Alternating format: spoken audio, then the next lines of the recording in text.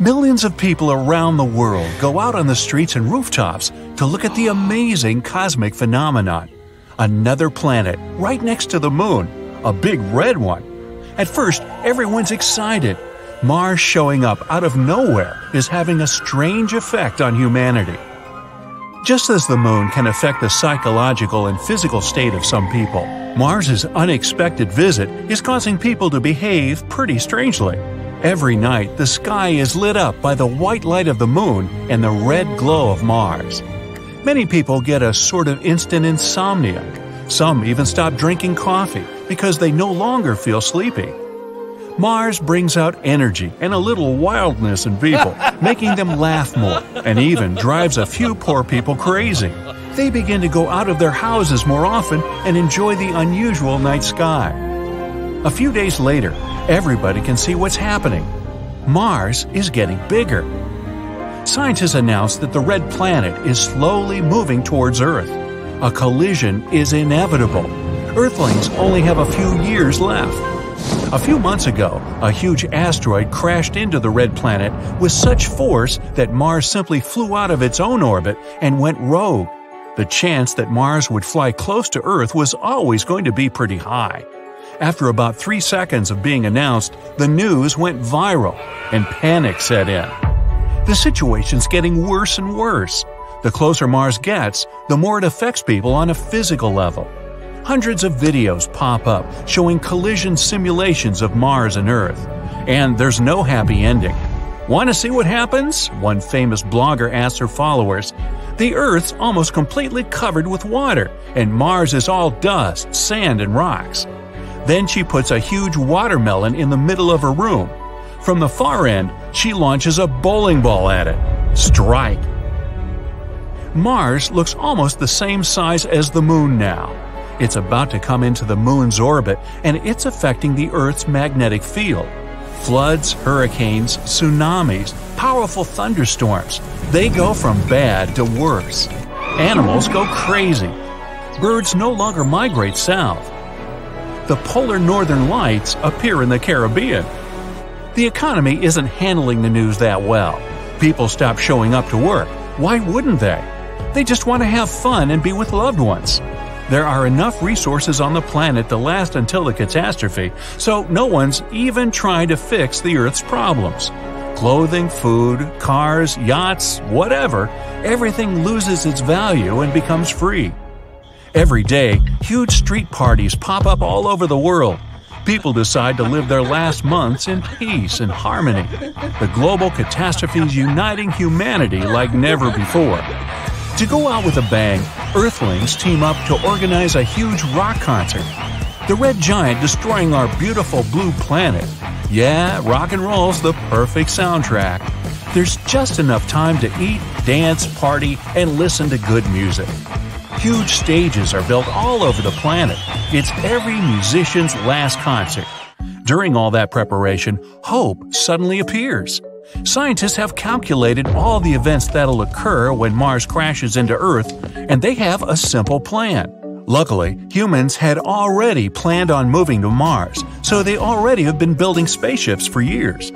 There's no time to get to another planet before the collision, but the good news is that people can wait out the disaster just outside Earth's orbit. You get to sit in a space station, munch some popcorn, relax, and enjoy the show. When the dust settles, it might just be possible to return to Earth, or what's left of it. After learning about this plan, people start working on finishing the ships night and day. Everyone in the world pitches in. There are still 2 years left before the big day. The huge concert stages are converted into more space stations. Mars is now giving people more energy, and with epic teamwork, people manage to create thousands of stations in just a few months. That's what happens when 7 billion people work together. Farmers, physical therapists, chefs, engineers, athletes, accountants, all on the same team. Mars is now closer to us than the Moon. The red giant blocks out the sun, and our planet is plunged into darkness. There are only a few days left. People are working like ants in a massive colony, putting the finishing touches on several 100,000 space stations. It takes 4 whole days for everyone to get on board. Plus, there's the loading of supplies. Animals, fish, seeds, plants, vegetables, fruits, video games, fruit roll-ups. The red giant is scheduled to enter Earth's orbit in a couple of days. That's when it will really pick up speed. Mars is only a little more than half the size of Earth, but up in the sky, it looks infinitely huge. The ships start taking off. People take a last look around, memorizing every inch. In a few hours, it'll all change forever. The stations fly up far enough away to clear any orbits. Two worlds colliding together should still have a soundtrack, though. Rock stars on every ship organize an outer space music festival. To the awesome sound of rock, Mars enters Earth's atmosphere and burns a thin layer of its own surface. This releases an incredible amount of energy. It gets faster and faster and smashes into the Pacific Ocean. A huge blast wave sweeps across the entire planet. Everything is lit up by flames, and everyone on the ships has to put on sunglasses to avoid being blinded. Our blue planet is turning into a fiery one. The dust of Mars mixes with the water of Earth. The force of the impact goes through the Earth's crust into the liquid hot magma. Hundreds of pieces of Mars, some the size of entire countries, are somehow floating in the atmosphere. The collision generates so much energy that all oceans boil and evaporate. Seas and rivers of molten metal are now spreading all over Earth. Days, weeks, months pass. A belt made up of bits of Mars forms around the Earth. It's like a fiery version of Saturn. It'll take a long time before it's safe to land back down, but humanity can't stay alive on the ships all that time. Food, water, and oxygen will run out after a few years. But scientists already have a plan. The ships flip a switch and become huge cryochambers. The ships are equipped with energy panels, and the roasting hot Earth's giving off a lot of energy. Totally enough to keep the ships working while everyone on board takes a few thousand-year nap. As soon as the planet cools down, humans will wake up. Hundreds of thousands of years pass. One day, alarms go off simultaneously on all the ships. People wake up, slowly. Their bodies are exhausted, but after a few billion cups of coffee, everyone's ready to go. Down on Earth, new continents should have formed, and the atmosphere is most likely way different. The planet might have lost its original orbit, so it might be spinning at a different angle. The seasons as we know them, gone. All the water on Earth evaporated in the first few hours. But there were huge glaciers on Mars, which might have melted on impact.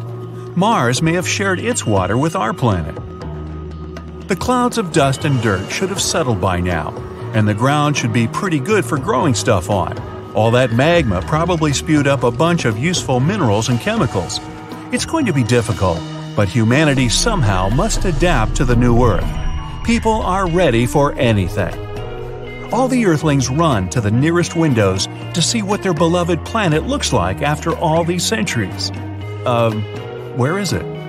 People are craning their necks, looking out at the empty spot where the Earth used to be. The impact of Mars was so strong that it pushed the Earth out of its orbit around the Sun. It's gone. Great. What are we gonna do now? Some bearded guy grabs a guitar and says, "Let's play!" It's staring at you, and you're staring at it. A giant eye that seems to be pulling you into an abyss. You're hovering over it in your space copter. But however scared you might be, you still need to do your job. So you send your copter down to the surface of the red planet. Right, that's where you are, on Mars. But first things first, you take a moment to remember everything you know about the fourth planet from the Sun. It's the last of the inner planets. Those are the planets that lie within the asteroid belt. They're also called terrestrial, since they're made up of rocks and metals. The atmosphere of Mars is much thinner than Earth's. It contains 95% carbon dioxide and a mere 1% of oxygen. In other words, don't even think about pulling off your helmet. Anyway, there's no time to waste. You land on the surface of the planet and find yourself in a brownish-red world. That's a good thing you're wearing a spacesuit. This place is freezing cold. The thermometer sewn into the sleeve of your suit shows minus 80 degrees Fahrenheit. Time to take your first step on the Martian surface. The planet looks quite colorful, and the hue of a particular area depends on the minerals that make up the soil. The ground under your feet is covered in fine dust. It looks like rust. The same orange dust is in the air. Good thing you have your own supply of oxygen and don't need to breathe Martian air. The layer of this dust covering the surface of Mars can be from 6 to 40 feet thick. You hope you'll avoid getting swallowed by some Martian quicksand. You start walking, feeling very light. Mars is just 15% of our planet's volume and a mere 11% of Earth's mass. It means that gravity here is much weaker. Its pull is 38% as strong as the pull of gravity on the surface of Earth. You jump up and down and then try to run several hundred feet. Ha! You haven't even broken a sweat. What makes it harder for you to explore the place on foot is that the planet's surface is rocky, covered with craters and volcanoes, old dry lake beds, and canyons. You see something huge towering on the horizon, but you try to suppress your curiosity. You'll have enough time to figure out what it is later.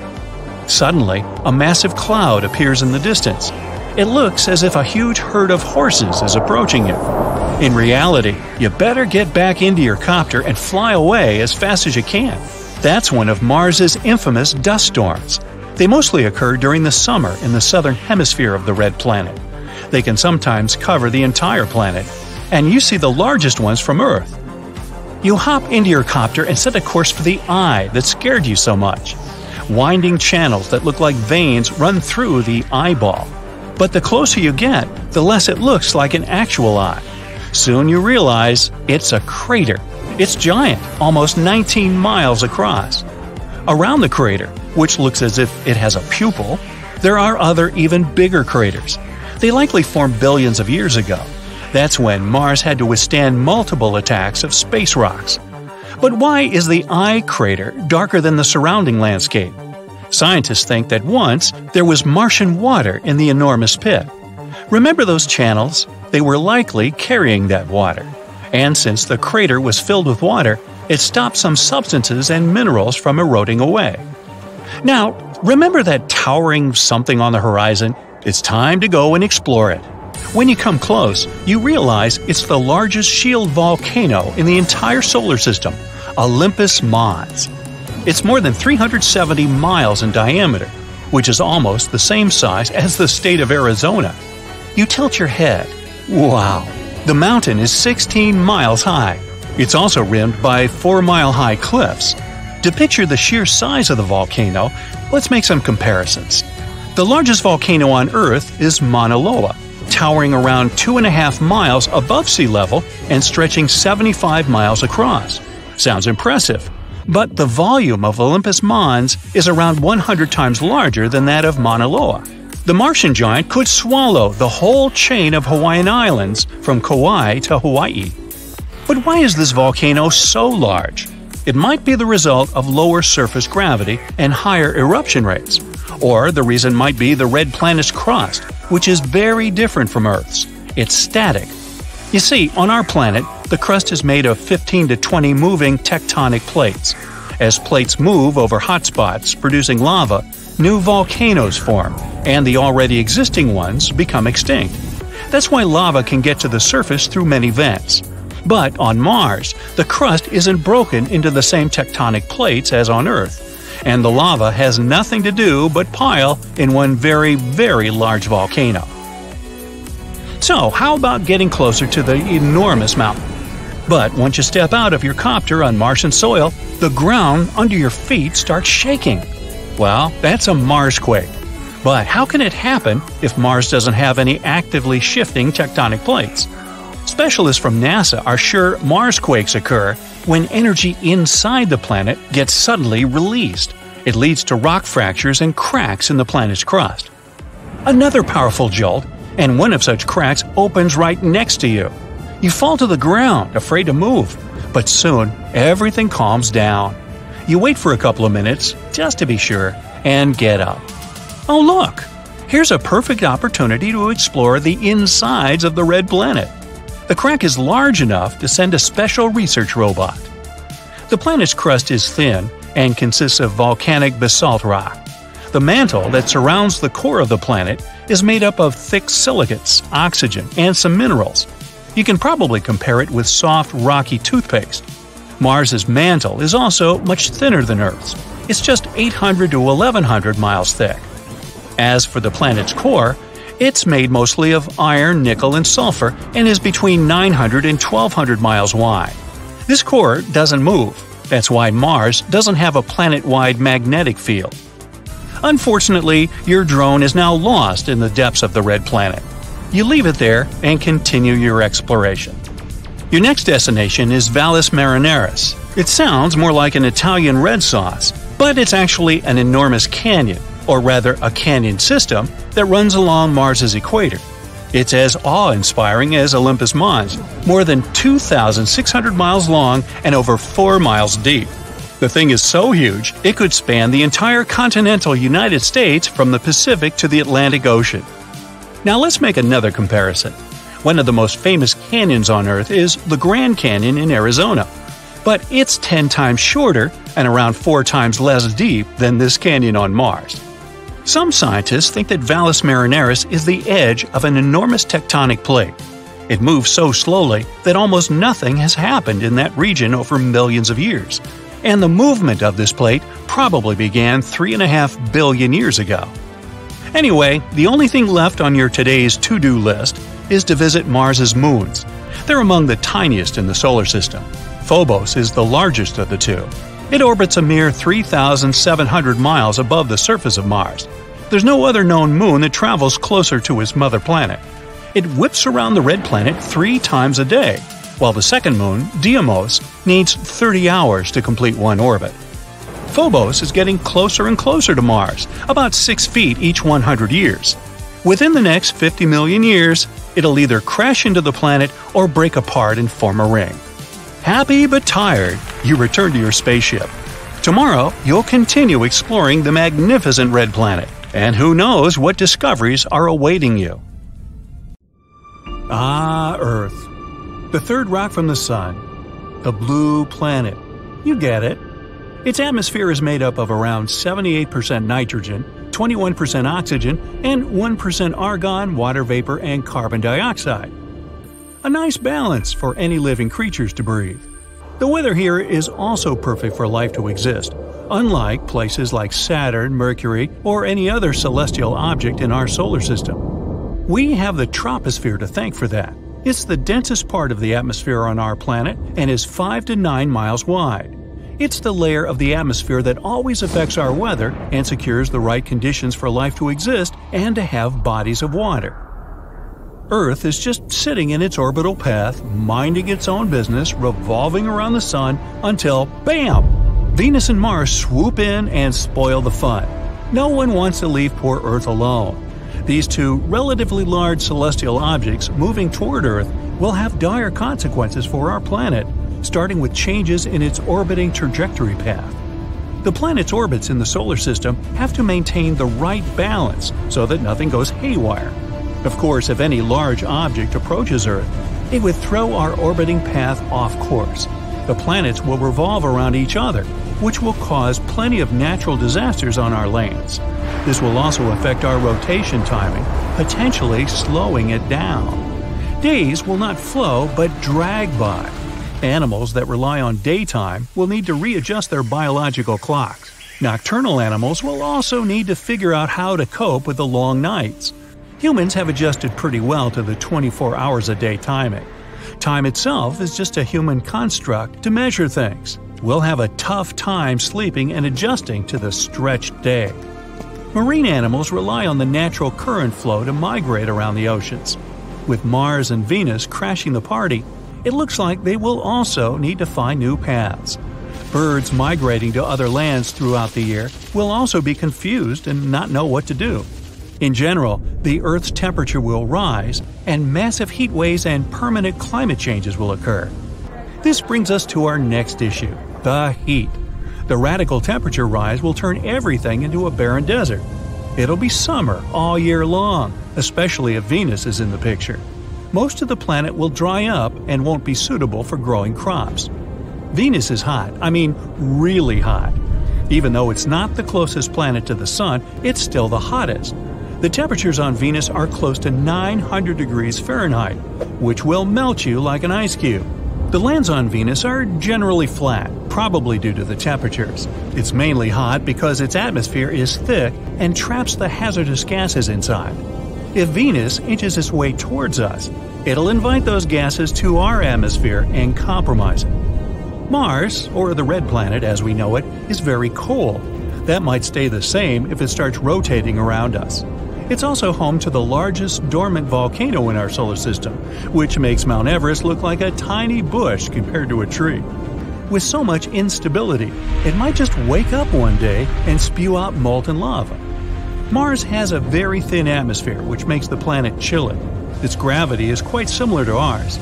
It's actually very cold and has ice caps in the poles covered with carbon dioxide. The same's true for Mercury. You can only last there as long as you can hold your breath and be in the sweet spot between the sunrise and sunset. The three planets orbiting each other will eventually collide. It's just a matter of time. And the Moon, just hanging out like a fly on the wall, will be so insignificant that something will eventually throw it off course and another planet will capture it to its orbit. Or, in the most dire case, it will collide with one of the two intruding planets. Earth will experience extreme tidal waves like nothing before. The two new planets revolving around Earth will cause a major imbalance, making our gravity shift out of control. Each tidal wave will be bigger than the previous one and will cover the dry land. Plenty of little scattered islands in the oceans will be completely submerged. Coastal cities and towns will also be home to fish. Flat countries in general will need boats to get around. Dams and dikes won't be enough to stop the water from coming in. Everyone needs to move towards higher ground to escape the floods. With the climate getting hotter, the polar caps will melt like ice cream on a sweltering summer day and add to the water level rising. Within a few months, the whole Arctic will be nothing but liquid. But wait, there's more! The crust will wear out due to the instability of the Earth's surface and fluctuating gravity. The Earth's crust is mainly made up of oxygen, which means we're basically walking on air. We might experience more earthquakes than before, and dormant volcanoes will wake up from their deep slumber. The skies will be covered in ash, making flights impossible. No one can travel by sea or by air. Importing and exporting will become history. The overall climate will get hotter, just like in Venus. The three planets orbiting each other and their huge mass might even unintentionally welcome other planets and celestial bodies to join the party. So, what if Jupiter decided to turn up? Now, Jupiter is the largest planet in our solar system. To give you an idea, the Earth would be just the size of a grape if Jupiter were the size of a basketball. It also has the largest storm we can perceive. That's known as the red spot, a place twice the size of Earth that has hurricane-like storms that have been going on for hundreds of years. Now, by the time you're done watching this video, you can expect the storm to still be going at it. Since the planet is huge, gravity must be quite strong here. It also has many moons, some of them of our little Earth. There will be no room for any proper space among the planets. Jupiter's moons will be thrown off course and latch onto other planets around. Some of the moons might collide with each other, causing massive debris to be displaced all over the place. The gravity of the planetary party will attract comets to enter the atmosphere, potentially crashing down on us. Oxygen levels will deplete, so the Earth's crust crumbling will continue. It'll rip open the ozone layer, causing heavy strokes of ultraviolet waves to enter our atmosphere. We won't be able to step outside for too long without some protective gear and oxygen tanks. Human civilization will change drastically. We'll all live in sheltered containers that will provide clean air and safe and filtered sun rays. The shelters will be sturdy enough to withstand frequent earthquakes. We will grow only enough crops to sustain ourselves until we leave the Earth. Since it'll only be a matter of time before the planets collide, the next step would be to create large rocket ships to fly us out of the Earth. With Mars, Venus, and Jupiter revolving close to us, it won't be easy to do so. All the space debris will be blocking us from exiting the space zone area. The only safe place outside this region will be many millions of miles away, where only single planets exist. They may or may not have the conditions to host life, but humans will have the technology to land just about anywhere with similar gravity and construct the right shelters. Eventually, Mars, Venus, Earth, and Jupiter will collide with each other and break like eggs, like a big space omelet. Don't forget the moon's crashing and breaking in the mix, but we'll already be far, far away by then, hopefully.